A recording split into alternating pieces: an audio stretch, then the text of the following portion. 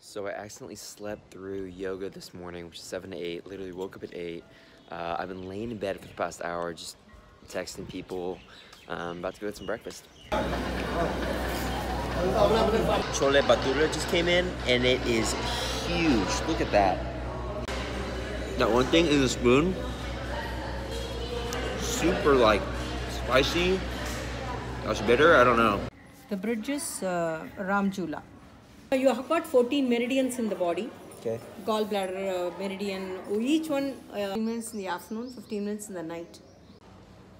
So I was literally just walking in my room, and then this lady comes up, and we're just talking, and then she's teaching me about acupoints, teaching me about yoga and different ashrams and stuff around Rishikesh. She was like, okay, he brought yoga to India.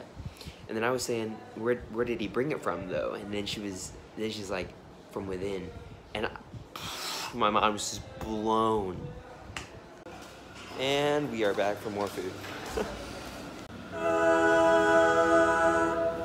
Okay, so whatever this is, it's amazing. It's like some sort of nut. Let's see if I can't take this ferry to cross to go to the Ganga, meet up with Thomas. Yo, guess who it is?